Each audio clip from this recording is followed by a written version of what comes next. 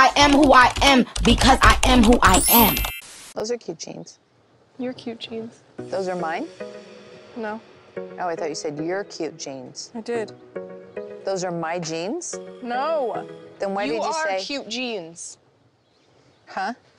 We're not coming to play with you girls, honey. We came to slay. Our strategy today is kick the doll's ass. It's that simple. But you know, the last time we beat y'all, we got y'all together, and you thought you was gonna come out there and bring y'all that. But I'm gonna kill them dancing dogs dead before I let them beat me. Baby, you shaking, you mad. I would love to sit here and chit-chat with you. I gotta go. Ooh, Tyrus, did you just fart? Ooh. I would ask you to respect our privacy, but please, I don't respect people's privacy. That's why I do the hot topics. I can tell you the worst industry advice I ever received.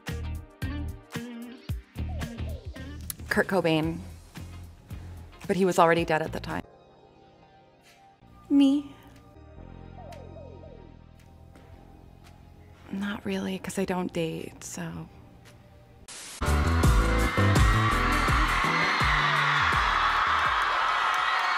Okay. We made it.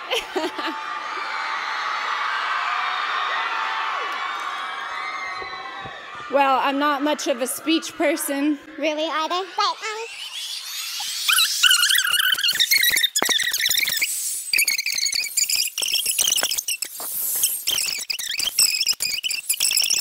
Thank you, Billboard. Okay, serious question now. Is it true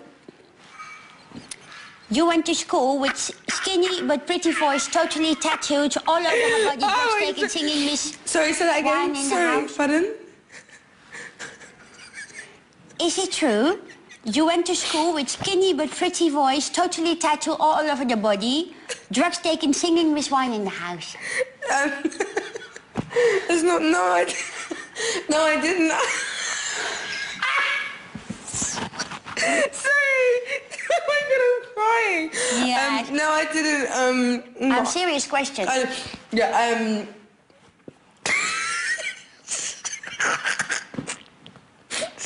I tell the question again? No, I know it. Is it true you went to school with skinny but pretty voice, totally tattooed all over the body, drugs taken, singing Miss Wine in the House? I did, yeah.